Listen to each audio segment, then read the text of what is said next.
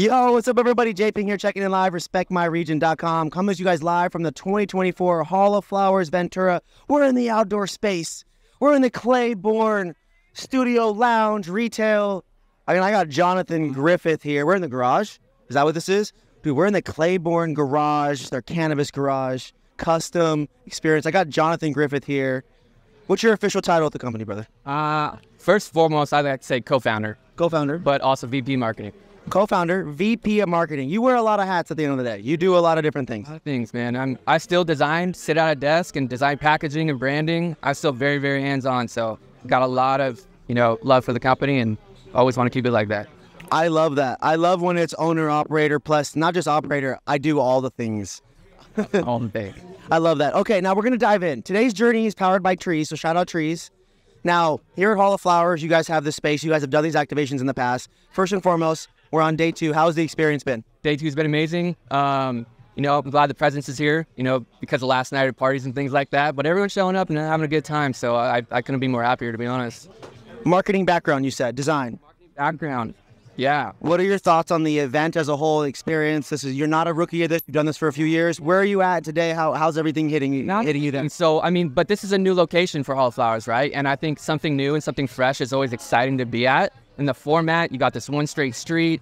I think it's a perfect location, to be honest. And it's in the middle of California somewhat, right? So you got NorCal, SoCal folks meeting in between. So absolutely. I think it's a great location. I think it was great for you guys because you guys got these badass cars, these badass motorcycles over here, and then we're in this really cool garage. So big shout out to you guys for the creativity. I always love what y'all do. Now, hit me with an update. What's going on in the world of Claybourne? What's going on with the flower? I see the flyers, the joints, the blunts. What's the word? Yeah, so, we've been launching some infused pre-rolls over the past year, and that's been going really, really well. But what we wanted to decide to do for this year's Hall of Flowers was launch a new product, and that is an infused blunt. Wow. Yep, 1.5 grams, liquid diamonds, THCA, terpenes, the whole 9, right?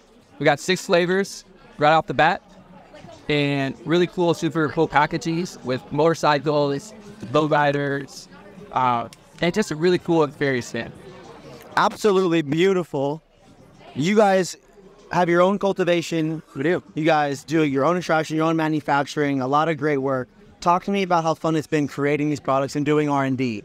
Just the ability to do kind of what you want has been super, super cool, right? And just because we do grow our own flower, right, we just have a lot of ingredients we can just use to create new products. Like, it's just, the opportunity's there, and we're going to capture that. We're going to do it, and we're going to do it our way, the Claybourne way.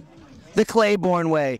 Now, for those of people that don't know Claybourne, tell them about the brand just a little bit. Where are you guys based? What do y'all stand for? What does the brand represent? Yeah, we're based out of Southern California, and we're right now, at this point, we like to consider ourselves like a premium lifestyle brand, but a little different from the lifestyle brands on the market right now. Okay. We have freestyle motocross riders, skateboarders, a bull rider on our athlete team, so we're just a little radical in that sense. And it's just different, and you don't see that a lot in this space. And so we're just trying to capture that, own it, and just be true to ourselves and authentic as possible.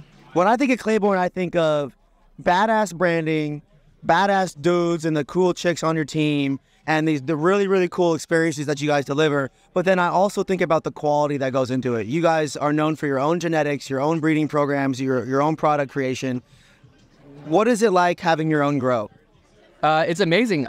Not only because it's a big, beautiful grow, you get to walk in, do what you want, but, it gives my other co-founder, Brent Barnes, VP Cultivation, just the opportunity to do what he needs to do and breed and select beautiful plants. He comes from that background, and he's a nerd about it. He's not shy about that. And so it just gives us the opportunity to do cool, innovative things, My last question.